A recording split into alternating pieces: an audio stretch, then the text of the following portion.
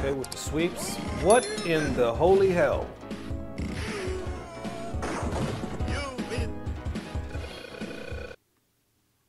Couldn't look away from the train wreck. You can blame it on the tech or the disrespect. Before you play, better button check.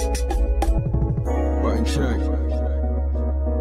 What is up, Butt Check family? Thank you guys for tuning in once again. It is Sunday morning. The weekend is here. We done made it. Actually, we done almost finished the weekend. But either way, we're about to check these buttons. Chapters down below if you guys want to skip around to a certain subject. As you notice, Mrs. Button Check is not to my left today this morning because she is busy. She's actually literally in the other room right now with Mini Button Check, our daughter, carving a pumpkin. So she was like, I'll try to jump in filming later. But anyway, she's checking in pumpkin buttons while we checking these gaming buttons. So without further ado, hope the morning's going good because you already know it's about to get better. Let's go.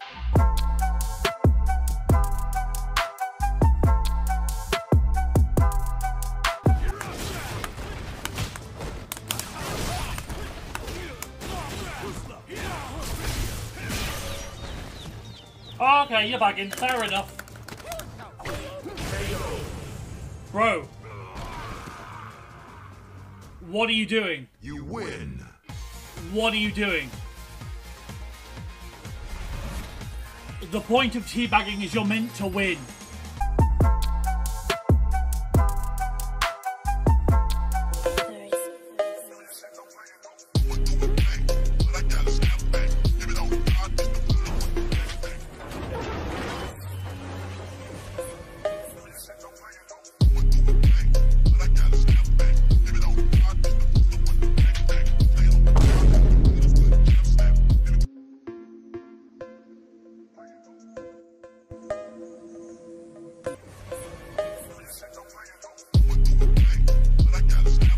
All right, now into the first set of buttons that need to be checked. This one pops off into that song as old as time. Yes, that topic that every gamer can relate to, whether you're FGC or RPG or OPP or TLC, NWA, what the hell am I saying? Yes, we are talking about the almighty rage quit. Whether you did it in your favorite game, online, offline, or in real life, at one point or another, we have all rage quit. Just when you thought today's day and age, you done seen it all, somebody comes up with an invention to help rage quitters. Apparently this dropped a few months ago. I completely missed it.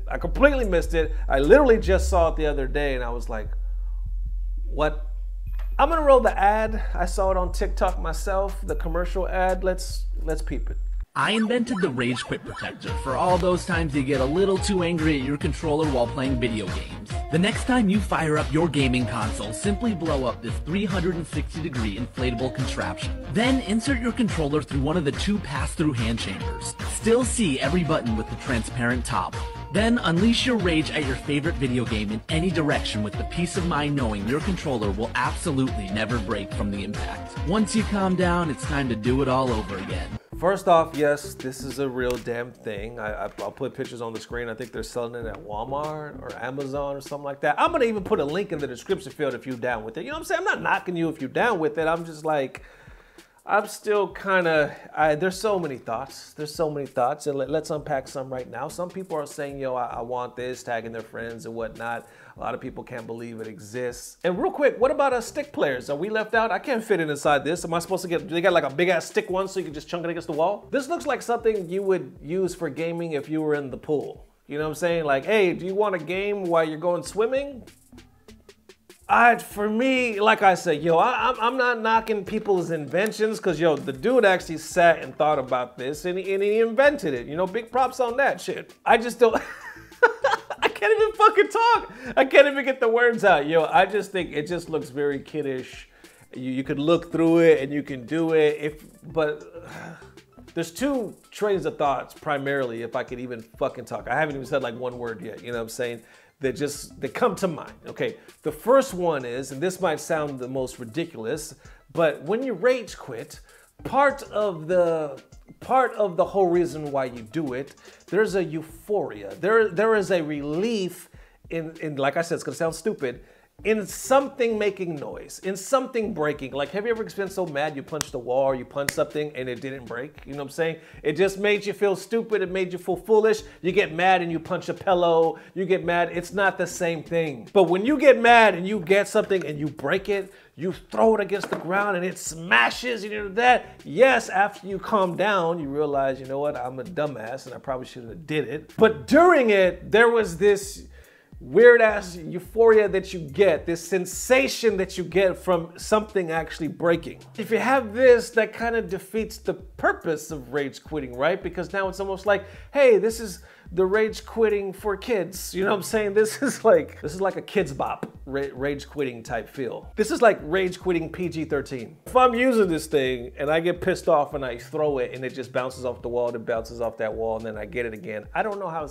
I'm gonna feel about that. And like I said, sounds real stupid, right? Because you're thinking you should be grateful you didn't break your controller or your TV or anything like that, but I don't know, I don't know, just I'm conflicted. The other thing I'm gonna say is, wouldn't this promote rage quitting? Because let's rewind it for a second. If you really have that much of a problem of rage quitting to where you're constantly breaking your shit, to where you're constantly fucking up your equipment, where you're like, yo, somebody needs to invent something for me. And then you see this, you're like, oh shit, these are the answer to my prayers. You know what I'm saying? Like, everybody rage quits once in a while, but if you're that type of individual where you do it all the time and you need something like this, there might be other problems, is what I'm saying. Even skip that thought. Let's fast forward. Now you're a rage quitter. Now you have this. Now you're gonna like, well, I can fucking pop off rage quit style all the time, because now I got an inflatable thing and I'm gonna chuck that shit everywhere. I can't wait for somebody to bring this to a tournament. I cannot wait for somebody to have one of these at a tournament just to be chucking it and shit like that. Oh my God. So anyway, this is like a condom for rage quitters, I guess. Rage quitters now have protection. Yeah. All right, now into the next set of buttons that need to be checked. This one right here is brought to us by the homie at Teddygrams. Right here, he tagged me saying, this is easily the greatest FGC clip of the week. Send it, bro. First of all, let me give you a little taste. So we all know Moment 37, right? The infamous Daigo Parry with Justin Wong, right? One of the best, if not the best clips of all times in FGC history. Apparently somebody did a reenactment right here, but with Smash, and this shows you how much out of the loop I am with Smash. I didn't even know Ken could do this shit in this game. Let's check it out. Oh, and for the person that actually posted the clip, their link is in the description field. I don't know how to pronounce their name, so I don't want to butcher it. But anyway, profile on the screen, link in the description field. Definitely show them some love. Godlike clip. Let's check it out. They put the audio in the background too.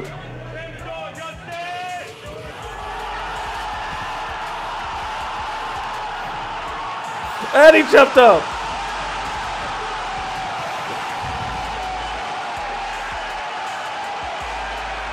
That's dope.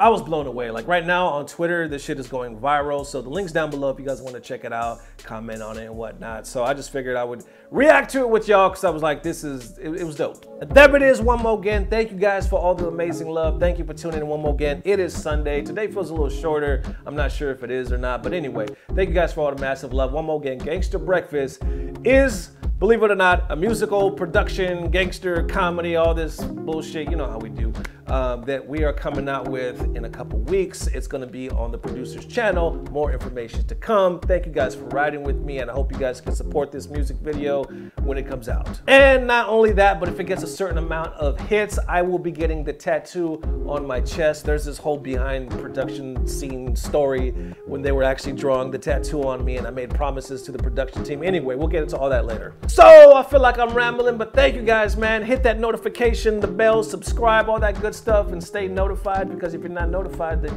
you're not notified. So one more again, thank you guys for all the massive love. We'll see you soon. If not tomorrow, definitely the next day, which is Tuesday. HT. Love y'all forever. Peace. Blah, blah, blah. Subscribe. With the peace of mind knowing your controller will absolutely never break from the impact.